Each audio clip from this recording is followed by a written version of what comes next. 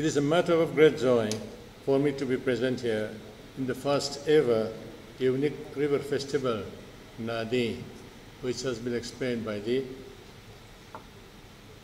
lady who has welcomed us. NADI 2016, wherein representatives from India, Bangladesh, Myanmar, Bhutan, and Nepal are meeting under a single roof to share ideas and views of common interest. An efficient transport sector is vital for development of the economy of any country.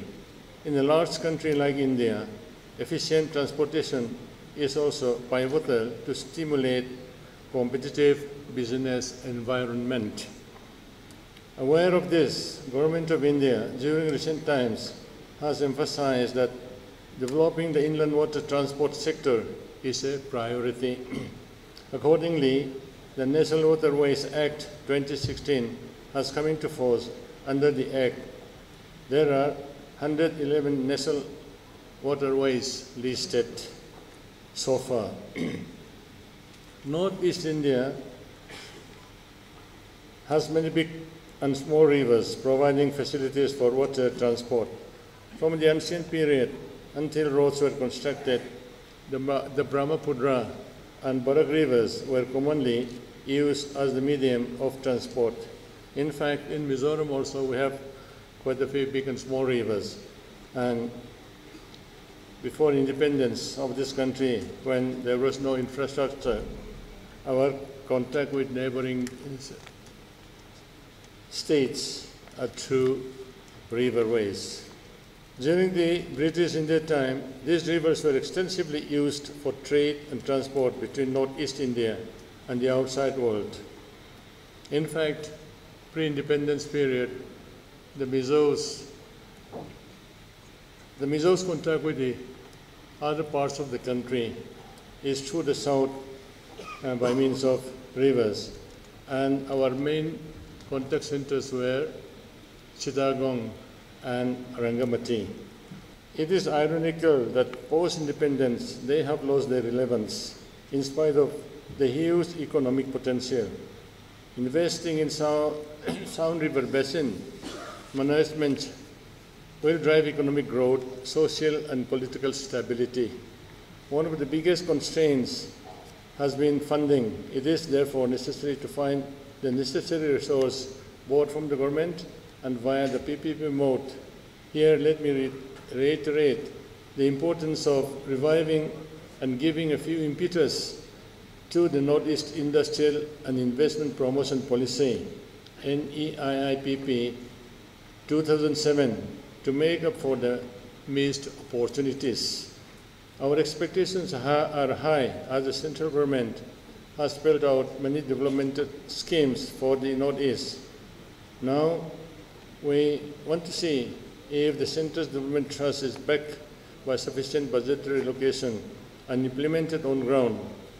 We will be only too happy if the center restores NEIIPP 2007. So far, India's inland waterways make up for only 3.5% of the total transport in the country, whereas in China, it is more than 40%. We have to develop the huge river transport potential, especially of the Northeast region, which shares a long international boundary. For Mizoram, we are sandwiched by two friendly countries, Bangladesh and Myanmar, and river transport used to be the only medium of communication between our people, now divided by man-made boundary, most of whom belong to the same ethnic groups. Realizing the importance of our state rivers, Government of Mizoram has notified all navigable rivers as reserve forests as far back as 1956 to protect the basin and surrounding watershed to ensure their long-term health. Half a mile or 800 meters on both sides of the rivers are protected. Other than the economic dividend, the opportunity that comes for fostering old cultural ties with our neighbors is immense. This will further strengthen bilateral ties through cooperation in various sectors, Tripura has made a good beginning in this regard. As stakeholders, all, we are very much for the development of river transport to connect with our neighboring countries, namely Bangladesh and Myanmar, and even beyond. At the moment, we are working on Kaladan multimodal transport project, which will connect us with Chitwe in Myanmar. And through this, we hope that the entire northeastern region and perhaps the other hinterland also will make use of this for trade and for gateway for trade and commerce with ASEAN countries.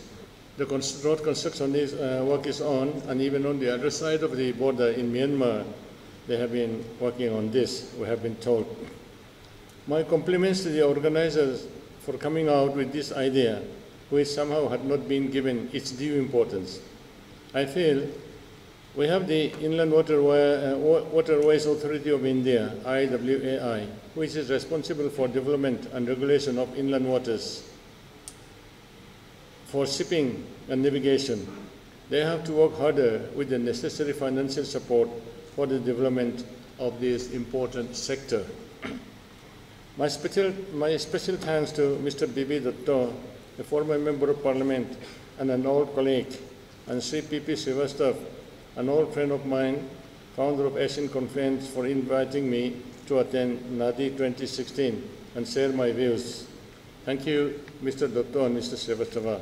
As a vast country, this is a welcome opportunity for the northeastern region to further our ties with our immediate neighbors, Bhutan, Bangladesh, Myanmar, and Nepal. Tourism, cultural, and educational exchange programs can be a good beginning.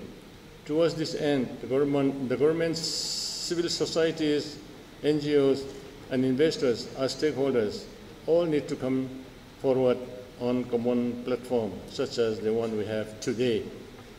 I once again thank the organizers and wish the Asian Conference grand success. Thank you all.